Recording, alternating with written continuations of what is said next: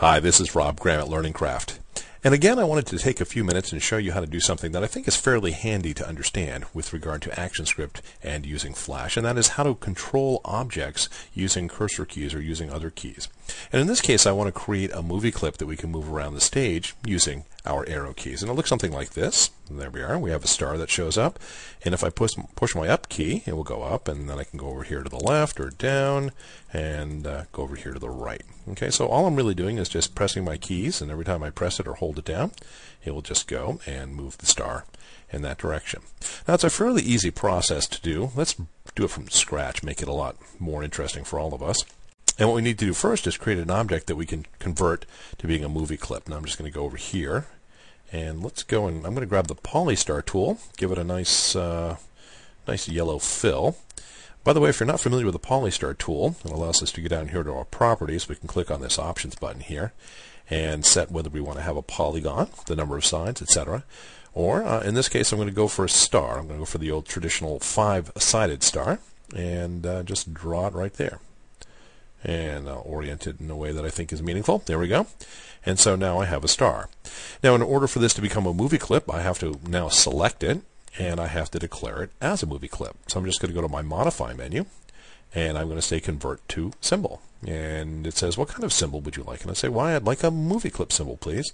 And let me just give it a, here, we'll call it yellow star. Okay, oops. Make sure the keyboard gets all the key strokes there. So now we have an object, which is a movie clip, and now, as such, we can attach a script to it, and this script will allow us to control this object. In order to attach a script to this movie clip, we first click on it to select it, and right here where it says Actions, on our Actions tab it says Movie Clip. If we double-click on this, it allows us to go in here and start writing a script that will allow us to control the star. Now, what are we doing here? Well, the first thing we need to do is we need to set a little bit of a background for it. If I want this star to move, one of the things it's going to need to understand is, what does move mean? How many pixels do you want me to move? How far? How fast? That kind of thing. We're going to keep it fairly simple, and we're going to set some sort of initialization that says, okay, every time someone pushes one of the cursor keys, I want you to move in increments of, let's say, 5 pixels. So I'm going to start here by setting up a little bit of a script that is inside the movie clip that is looking for an event so that it can take care of this back-end work. And so what I'm going to do is I'm going to start by saying on clip event, and the clip event I'm going to look for in this case is load. And that means when this movie clip loads as part of the program, I want it to do a little bit of housekeeping for me.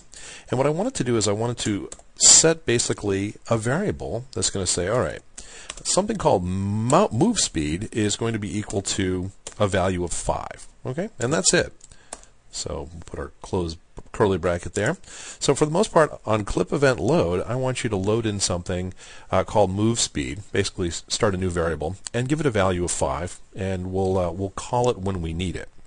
Now the next thing that's going to happen is if you look up here in our main timeline, the movie clip that we've created, the star that we've created, is sitting in a single frame. This means as the movie plays, what's happening to the playback head is it's leaving frame 1 and it's running out of places to go, so it comes back to frame 1 and it leaves and it comes back and it leaves and it comes back. And this is very handy for our needs because it also means that we can measure every time it comes back into this keyframe as a way of determining the passage of time and also to see how things are progressing. So what I want to do now is I want to create basically another handler, another on-clip event. And this time, instead of looking for load, we're going to be looking for enter frame. So every time the playback head comes back into the frame, we're going to run our script, and we're going to constantly update and see what's going on. Now, the next thing we want to do is we want to go and we want to measure to see if anyone is pressing any of the keys on the keyboard. And we'll start by saying, hey, if, and we'll look for key, by the way, that's a capital K, if key is down, so it's looking, hey, someone pressed a key, the key is down. And we say, that's great, but we're looking for a specific key. And we'll say, well, if that key, by the way, is the right key, and that's all block cap, and then we'll terminate that with 2 close parentheses, and we'll put in an open curly bracket there. So basically we're saying, hey, you're measuring if a key is down, that's great, but it has to be a key we're looking for. In this case, it's the right key. And if that happens to be the case, then I want you to do something to the star. Now, how does the star know what we want to do to it? Well, we've attached this script to the object that is the star. It's a movie clip, looks like a star, but it understands itself as this. Basically, it's saying, hey, the script is attached to me, this object. Okay, so what we're going to do is we're going to say, hey, this, whatever it is, the object that has the script attached to it, what I want you to do now is I want you to change where you are on the stage, and I'm going to do that by telling you, by using _x to move along your x coordinate, and I want you to go and I want you to do a plus equal whatever the current value of move speed is. Remember move speed? Okay, so we're going into that variable we created before, and we're now calling it and saying, hey, I want you to go. Well, move speed is equal to 5, and this means that we're going to be moving in 5 pixels. And in this case, we're going to be moving in a direction that's going to the right. Now, very quickly, let me go out here and show you what we're dealing with here. If I go to my upper left-hand corner, that's known as 0, 0. That's pretty much the 0 point for the x-axis and the 0 point for the y-axis. That also means that if I want to go anywhere over here to the right, I'm going in a positive number. It also means if I'm going down, I'm going in a positive number.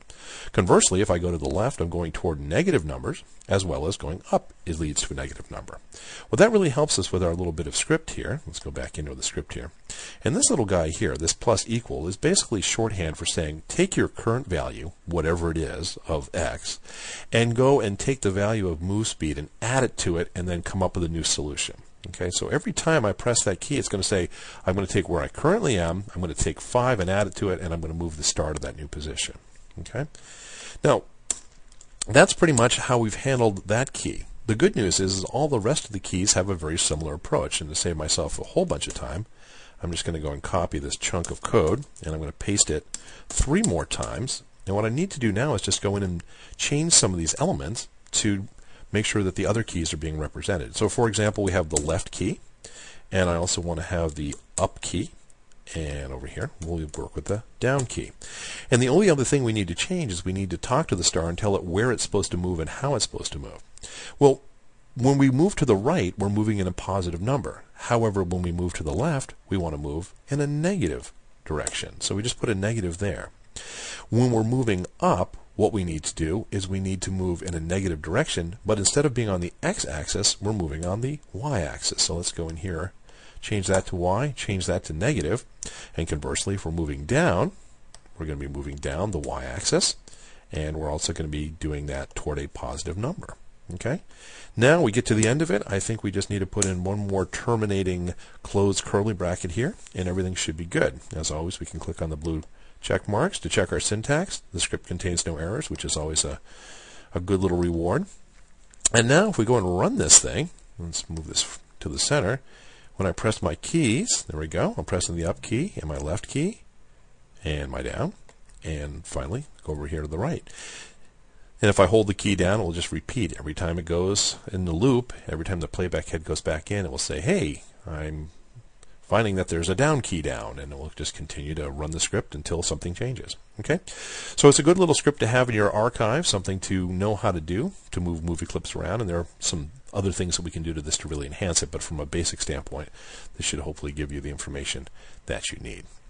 And as always, if there's anything I can do to help you, any of those of us at LearningCraft, please feel free to get in touch with us at www.learningcraft.com. And we also offer several online Flash-based courses to help you learn Flash in some very fundamental ways. That's all I have for now. This is Rob Graham once again. Thanks for joining me, and I'll see you again real soon.